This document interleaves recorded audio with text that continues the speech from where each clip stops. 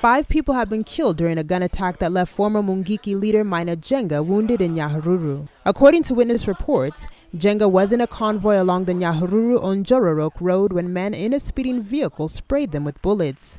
Those who died in the attack were 3 men and 2 women. Police said 2 of the deceased were in the same vehicle with Njenga, while 3 others were in a different vehicle which was also sprayed with bullets.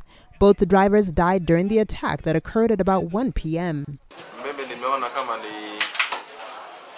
Maaskari walikuwa wametungojea kwa barabara.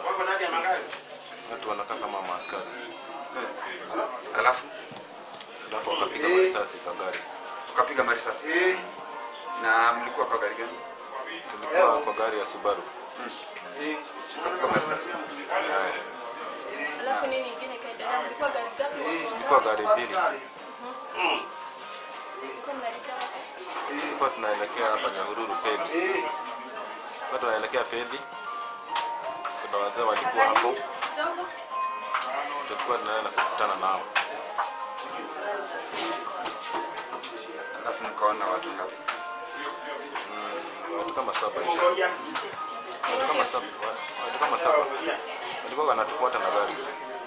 Police said one of the women is said to have died after the vehicle lost control and rolled several times because there was no visible bullet wounds on her body.